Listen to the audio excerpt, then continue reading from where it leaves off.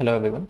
The topic for today is venous thromboembolism, which covers the topic of both DVT as well as pulmonary embolism. Generally, pulmonary embolism is a result of the clot dislodging from the deep vein thrombosis and getting subsequently entrapped within the pulmonary circulation, which is referred to as thrombotic pulmonary embolism. Also, pulmonary embolism can arise due to various non-thrombotic etiologies, which includes air embolism, fat embolism, bone marrow embolism, or say amniotic fluid embolism, which are less common etiologies but also should be remembered. You should remember that venous thromboembolism in the components of both DVT and PE has a shared pathogenesis in the form of stasis, hypercoagulability along with endothelial injury and inflammation. This is referred to as Virchow's triad. This includes disorders that can be inherited in the form of say vector 5 lead prothrombin mutations or protein CS or antithrombin D deficiency. Along with that, you can have various inherited conditions like antiphospholipid antibody syndrome, pregnancy, use of OCPs or post-menopausal hormone replacement therapy, or if erythropoiesis stimulating agents are being administered. You should also note that various chronic diseases like cancer, acute stroke, MI, CKD, pneumonia, sepsis, along with RA-IBD and psoriasis, and also cigarette smoking are important in this regard. You should also remember that long haul air travel, long-term paralysis, bedridden state, and recent hospitalization all increase the risk for pulmonary embolism. You should note that pulmonary venous thromboembolism as a disease, although it's highly treatable, still reduces the quality of life post the disease occurrence, and DVT is subsequently associated with post-DVT syndrome, also referred to as chronic venous insufficiency, where the venous valves are destroyed. Whereas in the condition of pulmonary embolism, we generally have the post-PE syndrome, which is manifested by exertional dyspnea. Along with that, group 4, WHO group 4, along with that, WHO group 4 variety of pulmonary arterial hypertension, referred to as CTEPH, chronic thromboembolic pulmonary hypertension, might develop in the patient. The patient may also have persistent right ventricular dysfunction in the form of right ventricle failure. You should remember that DVT is divided into two basic categories: lower extremity or upper extremity. Upper extremity is DVT is far less common, is generally seen due to placement of pacemakers, internal cardiac defibrillators, or indwelling CVCs. Along with that, you should note that the catheter diameter and the number of lumens will increase the risk of DVT. That is why it is now proposed that use a 4 French catheter. Also with that, it is proposed that you should use a single lumen central venous catheter.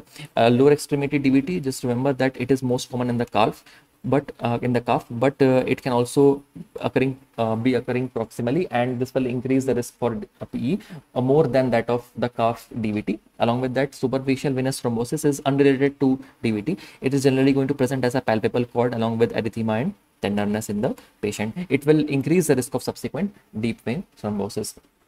Pulmonary embolism as a disorder, remember, it generally arises due to the perfusion being blocked that is passing through the alveoli, which are normally ventilated, and thus PlO2 is normal, but because the perfusion will decrease, the gas exchange cannot occur, the PaO2 will subsequently fall, and this gives rise to increase in alveolar to arterial gradient, and subsequently the physiologic dead space will increase and hypoxemia will result. All of this is summarized in this. Along with that, you should know that PE generally has the most common symptom of dyspnea, and the most common sign is tachypnea or tachycardia. Other symptoms and signs may include hemoptysis and pleural effusion, specifically if the disease is peripheral in nature. You should note that this disorder, PE, is referred to as a great masquerader because variety of signs and symptoms might develop in the patient, and these are generally non-specific in nature. All of this will culminate in causing hypoxemia and thus gives rise to pulmonary arterial vasoconstriction, thus increasing pulmonary vascular resistance. This will lead to pulmonary right ventricular pressure overload, increasing the right ventricular strain, and that will give rise to right ventricle ischemia or infarction, which can be demonstrated using a plasma, cardiac troponins, or heart type FABP level increase. Along with that, dilatation and dysfunction can occur, which can be visualized through transthoracic echocardiography, which will identify hypokinetic left ventricular free wall, whereas a hyperkinetic left ventricular apex, referred to as McDonald sign. Along with that, you might see the increase in BNP and anti-pro-BNP levels, and ECG might demonstrate S1 Q3 T3 sign. Along with that, T wave inversion in the V1 to V4 leads will be seen. All of this culminates in decreasing the left ventricle preload if the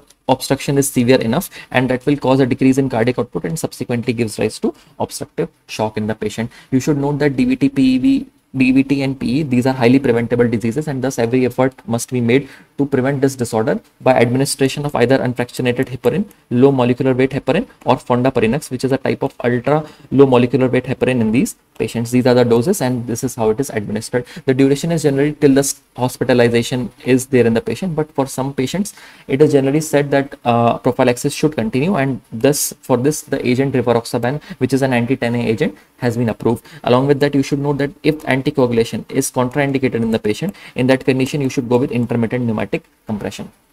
The approach to VTE generally includes first calculating the likelihood of this disorder through the Wells point score. Along with that, this will guide us to which initial investigation we should use in the patient.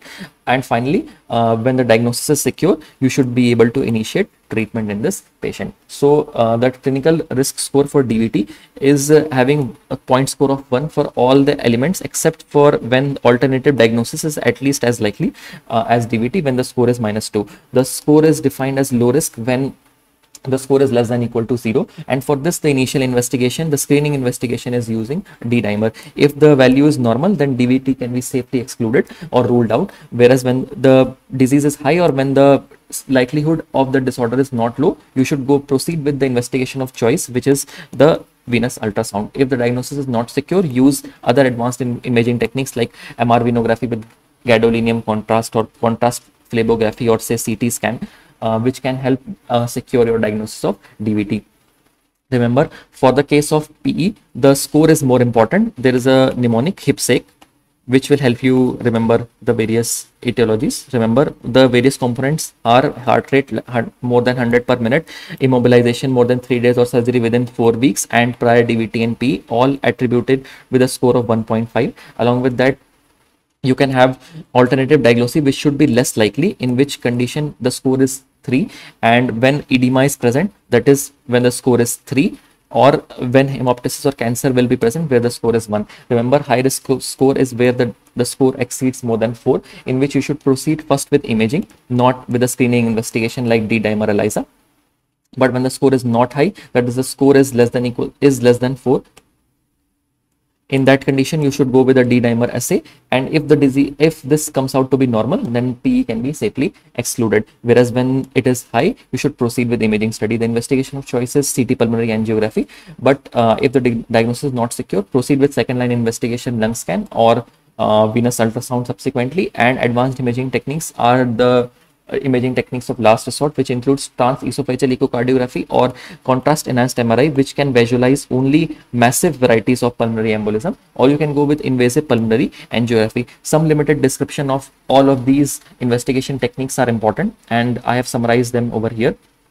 Just note that in D-dimer ELISA, the value for age less than 50 years, the standard is, the upper normal limit is 500 nanogram per ml, whereas for 50 years or more, calculated by multiplying the age with 10. So if a 70-year-old man comes to you, then the upper limit will be 700 nanogram per ml, and if the value exceeds that, it means that the test is positive. This test has very high sensitivity, and we know that when the sensitivity is high, then the false negative rate is less, meaning that if the test comes out to be negative, if the test is negative, it means it's likely a true negative, and thus it is used for ruling out or excluding disease. So that is why this disorder has very high sensitivity, specifically for pulmonary embolism, and thus it's very useful rule out test or excluding test for patients in whom you suspect pulmonary embolism. But this disorder is not having high specificity, and thus it should not be used for any hospitalized patients, because they may have a variety of disease like cancer, pneumonia, or MI, stroke, anything which can cause an increase in D-dimer levels.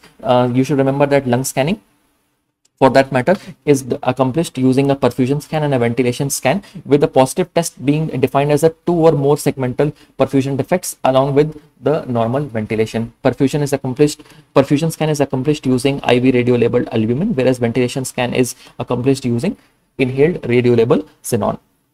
You should remember that venous ultrasound with Doppler can identify features of DVT, in which you can either go with the loss of vein compressibility or direct visualization of clot, which is hypoechoic in nature generally, or a loss of normal respiratory variation, which are features which are seen on ultrasound in DVT. Along with that, chest X-ray signs. Chest X-ray can diagnose only massive variety of pulmonary embolism. These signs are less likely to be seen. Generally, chest X-ray is normal. In that condition, just remember that these are some historical signs, which includes Pala sign, which is an enlarged right descending pulmonary artery. Westermarck sign, which is focal oligemia or focal avascularity that can be seen in the region of pulmonary embolism, whereas Hampton sum, which is nothing but a peripheral wedge-shaped infarct.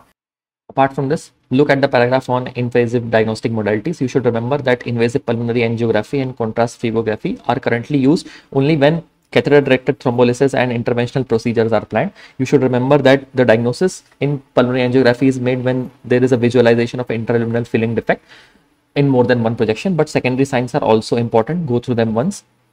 Apart from this, remember that patients in pulmonary embolism, they are generally stratified on the basis of their right ventricle function and their left ventricle function. So if when right ventricle function is deranged, either there is right ventricular enlargement or chest CT, or there is an elevation of the troponin level due to right ventricular myocardial infarction or right ventricle dysfunction that is demonstrated on echocardiography. Apart from this, left ventricle function, when it is deranged, the patient will land into hypotension and obstructive shock. So you should note that this is used for classifying the patients into either a low risk pulmonary embolism, which constitutes for more than 65 to 75% of the cases, where the patient's left ventricle and right ventricle functions are preserved. On the other hand, the patient may also have intermediate risk pulmonary embolism, which constitutes for around 10 to 15% of the cases, where the patient's left ventricle function is normal but right ventricle function is disturbed. Whereas on the other hand, high risk PV, also referred to as massive pulmonary embolism, is where the left ventricle function is deranged and the patient develops hypotension.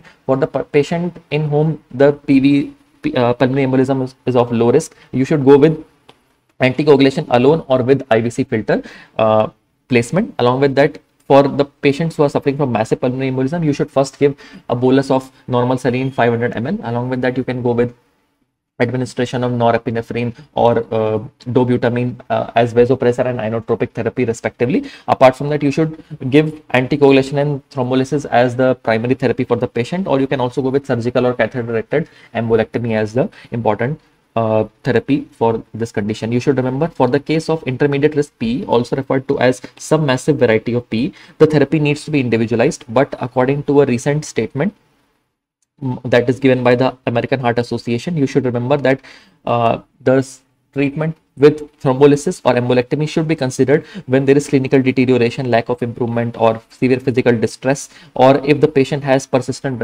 right ventricular strain, there is low cardiac output development, there is low bleeding risk in the patient, and the patient has good life expectancy.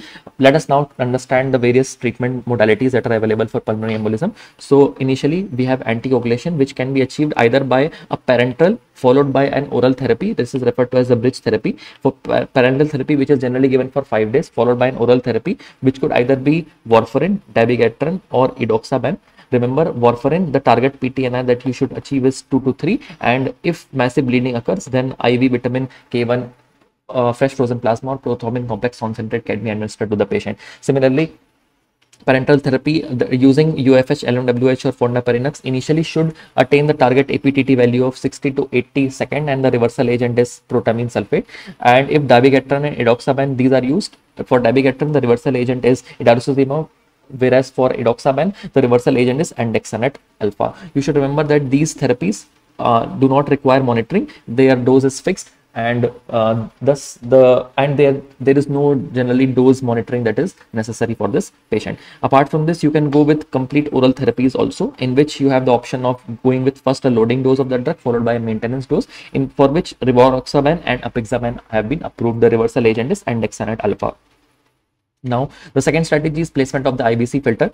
Remember that the only indications for placement of IVC filter are that anticoagulation when it is contraindicated, or when there is recurrent thrombosis despite anticoagulation. You should place retrievable filters and not permanent. And these filters, they can increase the DVT risk, but they generally decrease the PE risk. Along with that, there is the filter may fail because of collateral development, through which will allow clots to pass from this area and move to the lung. Now, thrombolysis or fibrinolysis, as it is called, it is achieved by using 100 mg IV recombinant TPA IV infusion continuous given over 2 hours, or you can also go with ultrasound guided catheter directed thrombolysis, which is having less dose and less low bleeding risk of 24 mg over 12 hours.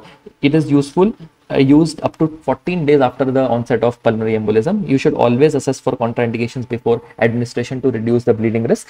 The major bleeding risk is of 10% and intracranial hemorrhage risk is of 2 to 3% using this therapy. Embolectomy is obviously of last resort, but current research has shown that this therapy is also very useful for patients of pulmonary embolism. Apart from this, you should remember that the risk of recurrence in patients is high after the first episode of pulmonary embolism. And for patients who are suffering from like active cancer and antiphospholipid syndrome, you should consider indefinite duration anticoagulation, specifically when there is no identifiable risk factor, a persistent risk factor, or a minor transient or reversible risk factor present in the patient. So that completes our discussion related to this chapter. That's all. Read the book. Thank you.